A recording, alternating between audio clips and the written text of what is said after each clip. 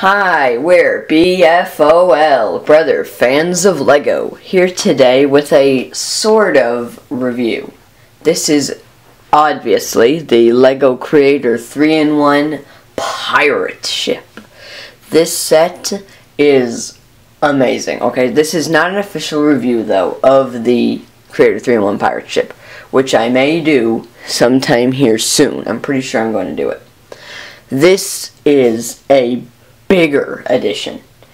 I realize that the Creator 3-in-1 pirate ship, it's great, okay, it's amazing, but it's not as big as, say, if you put it up next to the Lord of the Rings pirate ship Ambush, or Pirates of the Caribbean Black Pearl or something.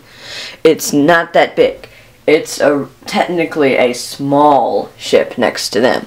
I wanted it to be bigger, so a couple months ago I went in, after I made my Lego Pirates Davy Jones movie, went in, fixed it up, made it a double ship. Now, I've seen this done by some other people, and it looked amazing, so I went and tried it out. I've also done some modifications to the ship itself beside the obvious added length. So I'm just going to quickly go through, because this is not a review, just going to quickly go through and show off everything here. Alright, so as you can see, the hull has been elongated.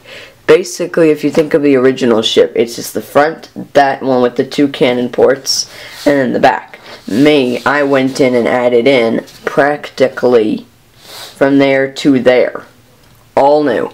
And this is totally possible to be done if you have the right parts for it. It wasn't hard. It wasn't easy either, but it wasn't hard to do. It was actually quite fun, and I really enjoyed it. So, it still has the cannon ports, and just because I wanted... One of my major things was that, even though it was called a pirate ship, I felt like it didn't really have everything that made it feel like a pirate ship. So I went in and gave it a hold.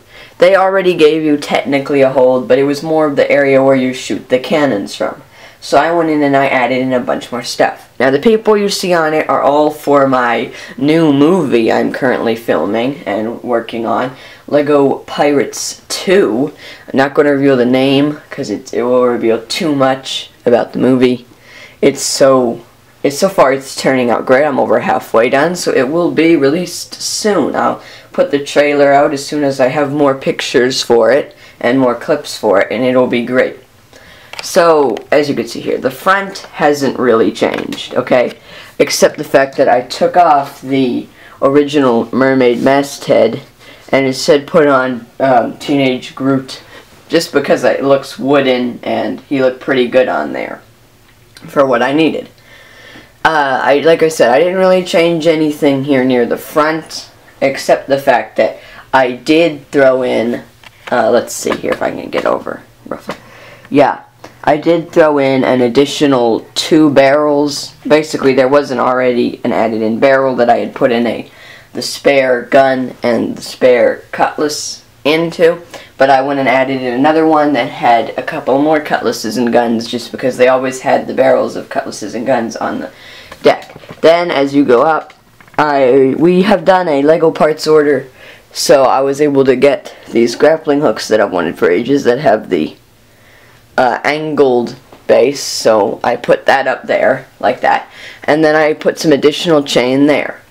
Then as you go back down to the gate, there is an interesting little thing here. I put in a ship's bell, because I love ship's bells. Even like the Pirates of the Caribbean movies, you always see them.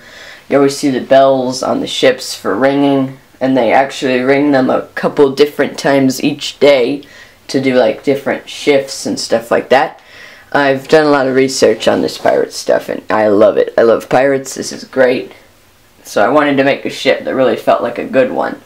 So I did. Then, as you, give me 1 second here, just to fix up that. Okay, now. Flip it around. There. So now as you can see, there's these ropes on the side here. That may or may not make a lot of sense, but they really do.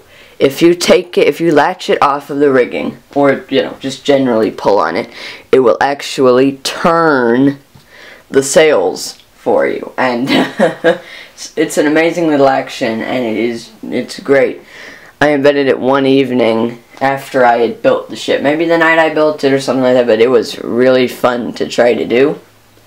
So, as I mentioned, I think I mentioned, I do not actually have 4 of the red cannon ports door pieces, the flag pieces there, so I boarded them up on the back one. Because, number 1, I just didn't want them there. Number 2, I didn't have enough cannons to completely fill 4 of them up and stuff. I mean, it works. So, then, the major thing, probably the major reason why I even made this, was to have a hull on the ship. So I went and gave the ship a hull. Let me just get this up here, where you can get a good down view on it. There we go. So now it can be hinged upwards because it's on clips, and there's a lot of different things down in there. But before we get to that, I also put a deck on top of the cannons. That was actually something I did the very night I got the ship. I did this a couple months after I got the ship, like last month or the month before. I think it was sometime in March, but I put this deck on literally the night I got it. I had to do some modifications on it though, so that deck that you see right there isn't the original that I did put on. But I just, even when I got the ship, I didn't like the hole in the middle. I felt like it needs a deck, so I gave it a deck. You still get down in there, and in there there's, I just threw in some extra tarp and one of the rams that they use to push the cannonballs back in there. And I threw in some stuff that's very essential like that. So then if you go into the hull, there is this box, which every box has something in it. Just various little articles. Like this one has a knife, a key, a pot, and a map, I'm pretty sure, and like a pan. This one has, I think, some money that they took. There's also just some extra accessories like this blunderbuss, and there's a broom, and a whip, and a pitchfork. And there's some barrels and crates down in there. Now, like I said, this was a very fun, like seriously, very fun build. I really enjoyed doing this, and I just wanted to show it to you quickly before you end up seeing it eventually in my Lego Pirates 2. I'm really excited to do that, and the trailer will be eventually released here in the next month or so, I guess, and whenever I get the movie done. Right now I'm waiting for a Lego parts order to get here, because I do not have all the parts that I need to complete my other ship. Now this movie will also have some things I've never tried before, like my first ship battle, and my first sword fight in any of my movies between my channels. It is amazing. So, bye for now, and be sure to subscribe to BFOL, Brother Fans of Lego, and be sure to check out our other channel, Living Bricks Literature. Bye.